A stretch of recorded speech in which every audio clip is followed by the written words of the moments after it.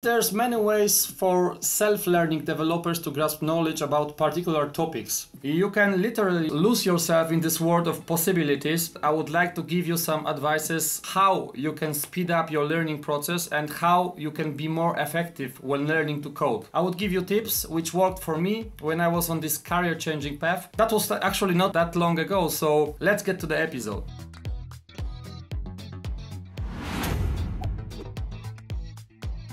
Hi there, my name is Daniel and welcome on my channel. If you are interested in switching your career to IT, if you are interested in topics like business or technology, this is the right place for you. Today I want to talk about speeding up your learning process in case when you are on self-learning path and want to become software engineer. 2 years ago I was able to switch my career and get my first job in IT, but before that I've had 3 years of self-learning process. I will tell you a few things which helped me on this process and probably they can also help you.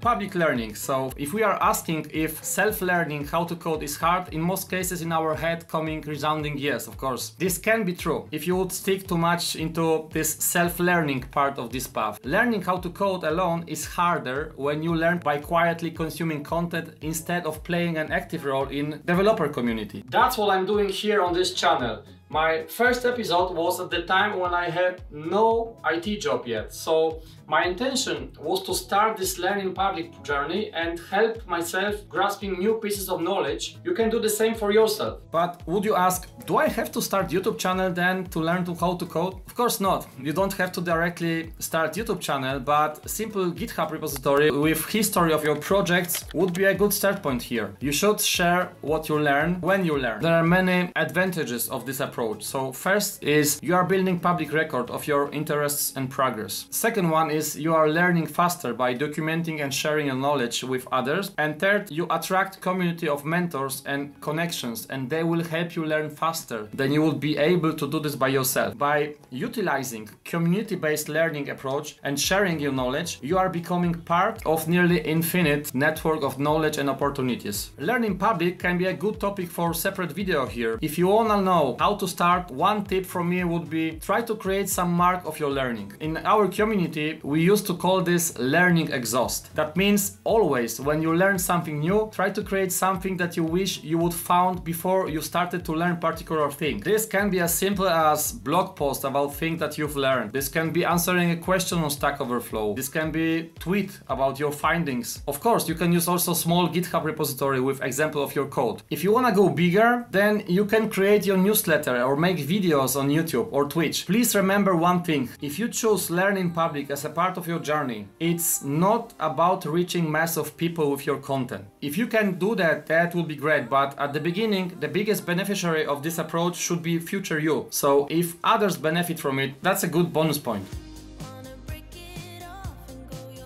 Do something original. I know this sounds difficult, but it doesn't have to be a giant task. Think about something what you like. There are many clone apps from tutorials. Try to do something unique. On my example, that was web page for my wife. I was designing and coding it by myself. I was applying for front-end roles. My wife needed at the time some web page for her photography business. I thought that would be perfect opportunity for me to showcase my skills. I started by doing research and asking my wife what she would need. After research phase, I was able to do my own design in Adobe XD. Next part was coding. Page was made in Gatsby and I've hosted it in using Netlify. Code quality at that time was acceptable for me. Page is working very good on mobile and desktop devices and it's translated in 3 languages. Probably you would ask me if now, after 2 years in IT field, I feel embarrassed about quality of this project. In some degree, yes. I'm not proud of code quality there, but at that time that was all what I could do with my skills. Today, that thing that I'm not proud of code quality there is only one thing for me, that I made some progress and that's all about it. When coming to recruitment questions about this particular project, I could speak about that by hours. I was able to answer on many questions about landing page design and decisions I made because I went through this process by my own. By giving you this example, I wanna say one more time, do something original and yours. People like differences. There are many boring resumes lying here and there on recruiters' tables. You have to stand out and show that you are capable of solving real problems and learn new things along the way.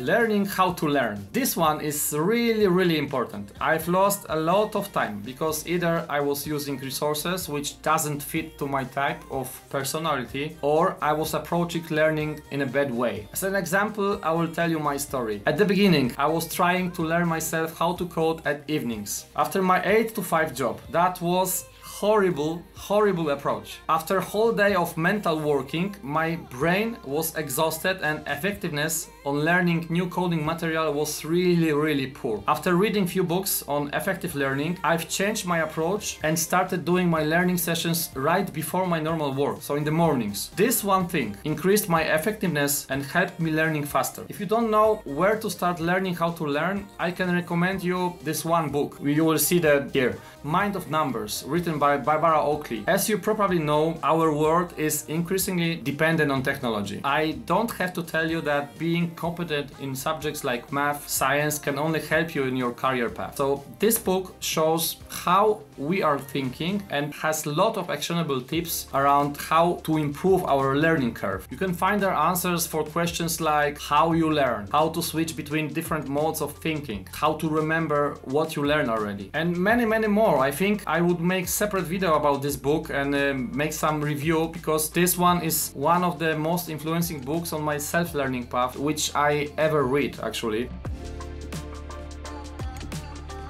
Learn fundamentals and put them in practice. It's normal that at the beginning you would feel yourself overwhelmed. This is totally normal, but please don't skip fundamentals. This one is one of the reasons why many of us are slow and not efficient in learning how to code. If you skip fundamentals and run through basic material because you think, yeah, I know it well, this will kick you later on. I can guarantee you. You will get stuck when you will make this transition from fundamentals to writing your own code. I spent literally almost 3 years doing only fundamentals. In my case, because I was applying for front-end roles, that was HTML, CSS and JavaScript. No frameworks at all at the beginning. Every day I was writing layouts in pure HTML and CSS, and I was writing simple JavaScript games like Maze or Tic-Tac-Toe. All this without using extra libraries, because I knew at that time if I would make solid fundamentals, then for me it would be much easier to use frameworks and libraries later on. And actually that's how it was. Transition from JavaScript to TypeScript wasn't that hard as it would be if I would not spend time on getting pure JavaScript knowledge. First frameworks I've touched around half year before I was starting to applying my first job in IT. So you see, almost 2.5 years I was doing just basics. So if you think about skipping first chapter of basic course which you are currently taking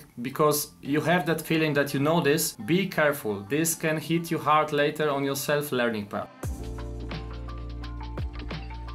You should try to get feedback on your code. This one is really important. I know it can be hard at the beginning when you think showing simple snippet is not worth it. Let me tell you how wrong it is. Learning version control and getting feedback to your code during this process of learning how to code is really crucial. This one is little connected with my first tip about public learning from beginning of this episode. Let me tell you exactly why. By documenting your code on GitHub, you can much easier get feedback from other developers. We are using GitHub every day. You can easily share link to your repository and ask for feedback. Other important point is that you are simulating co-working in team of developers. So this is crucial skill if you wanna get your first job. I'm learning a lot from feedback from my colleagues. Peer reviews in my team are one of my favorite part of this process because we as humans are limited. So and having possibility to speak about your solution with someone who is more experienced than you is priceless. You could use it as often as possible. Going back to GitHub repo and learning version control, other point worth mentioning here is you can show everybody this thing, yes? I mean learning to code. It's not just seasonal movement for you. If you would have history of your learnings on your GitHub profile, this would be a clear sign for somebody that your passion for coding is not something fleeting around here. It's real thing. Just show it and be yourself. Getting this first job in IT is really important. Many of us self-taught programmers having only this one point in mind. We used to be treating our journey as finite game, where the last event is getting our first job. I would like to break this pattern and show you something different on this channel. I would like to expand this idea that working in IT industry is infinite game. It is constant learning and growing. It is constant fighting with new challenges and searching for solutions. At the same time, every day you have the chance to feel this pleasure when you know that your solution is working and providing value for end users. That's it for today. Thank you for watching. I hope you've enjoyed